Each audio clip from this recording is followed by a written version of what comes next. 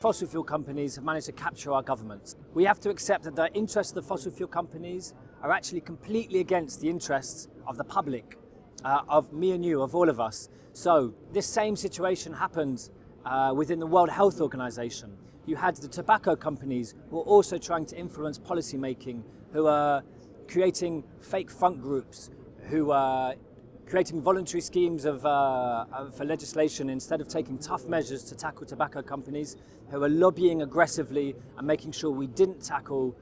public health issues caused by smoking. And in fact, in the WHO, they have banned tobacco lobbyists. They've limited severely tobacco lobbyists at the international level and also the national level. So if we can do it for the tobacco industry, why can't we do it for fossil fuels when we're facing a planetary emergency, temperatures are rising, and unfortunately we haven't got solutions on the table. So we are fighting to try and get the fossil fuel industry out of the climate talks and away from our policymakers, not just at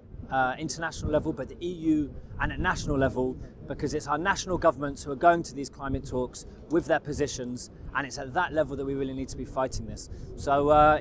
together we're trying to build a coalition to make sure that the power of the fossil fuel industry is severely dented, and that we ensure that it's not acceptable for fossil fuels and dirty energy to be anywhere near our climate policymakers. Here in Attac Summer University, I'm really hoping to make the link between the work we do on climate with other struggles communities are facing, extractives on the front line, French national movements working on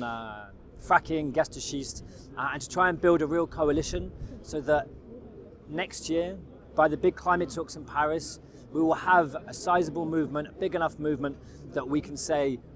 the public rejects the influence and the role that dirty energy is having over climate, and we make sure they're nowhere near our climate policy making if we want sustainable and decent climate policies that are not just going to save the climate, but also communities and all of us who have to live within it.